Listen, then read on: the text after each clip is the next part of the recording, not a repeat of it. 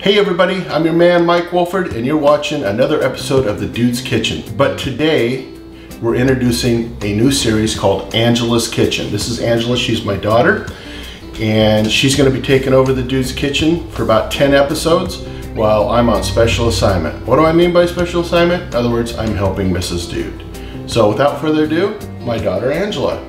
Hey everyone, I'm Angela. As my dad said, I'm taking over The Dude's Kitchen for 10 episodes. I'm gonna be bringing you vegetarian and vegan recipes. He told me he had a lot of recommendations for it, so he asked me to come in and make some recipes for you. Today we're gonna be making a vegan pad thai. I did this recipe last week. It was delicious. It's the best thing I have ever tasted. So let's get started. All right, with this pad thai, we have 4 main ingredients and then we are going to make our sauce to go on top. So first you need 1 cup of shredded carrots. These are pre-shredded because I am a busy mom and I don't have time to shred this. So you just dump it in the bowl. Then we have 1 cup of zucchini. I cut these with a mandolin. Again, busy mom, don't have time. These are also easy to mix and put together while you're at work or out and about doing whatever you're doing for your family. The next we have 1 cup of red bell pepper.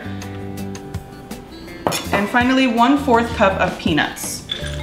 So this is your base, and if you can see that, that is a lot of vegetables, a lot of food that is going to fill you up, keep you full and satisfied until you can eat again. Next, we are going to work on our sauce that goes on top. So first thing, we have 1 ginger and 1 garlic. These are just from the frozen section. So you're gonna put it into your little blender. Then we have 1 tablespoon of agave. Pour that in there. 1/4 cup of water.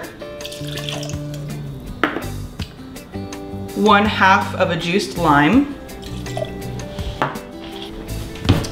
1/4 cup of creamy peanut butter.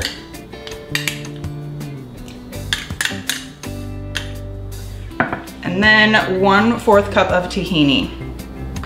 That tahini really brings out the peanut butter and they just blend together so well and it's so delicious. So you can make this ahead of time. This does make 2 to 4 servings. Or you can put it together on the go. It's very simple. Now we're going to blend it.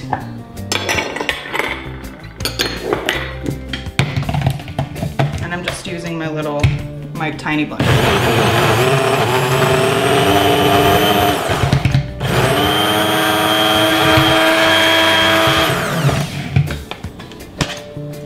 It should be about that consistency, kind of like creamy peanut butter consistency. Bring your bowl base back in. Try and dump this.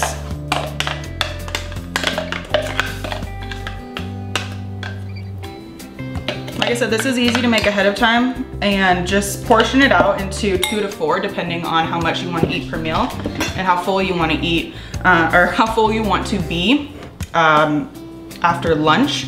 And then you'll put the sauce into little containers as well so that you can just dump it on the go. You can heat this up. I prefer it heated up. But right now this is just raw. So we're just going to mix this up.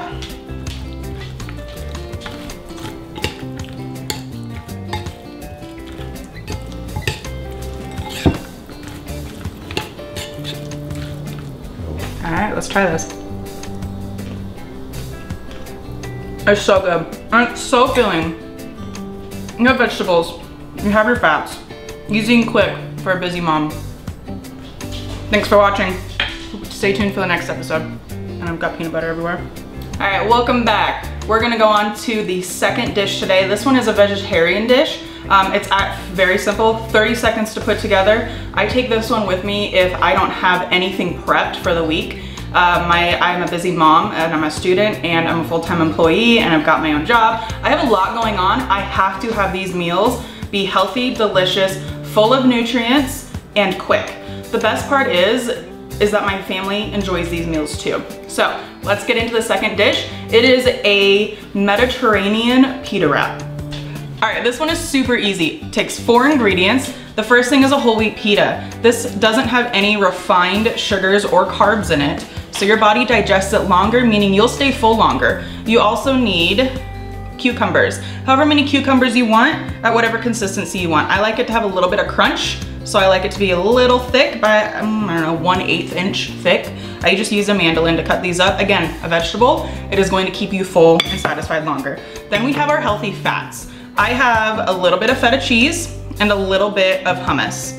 So there's 2 ways that you can make this. The first one is by cutting it in half and stuffing it. The next one is putting it on top. I kind of like it like a pizza, so I'm gonna just put it on top. So first, you'll take your hummus, scoop it out. It's easy to use the back of a spoon. Just put it on there. If you want more hummus, feel free to do that. I don't enjoy hummus, so I'm okay not having all of it, or having it full. Then you will put your cucumbers on there.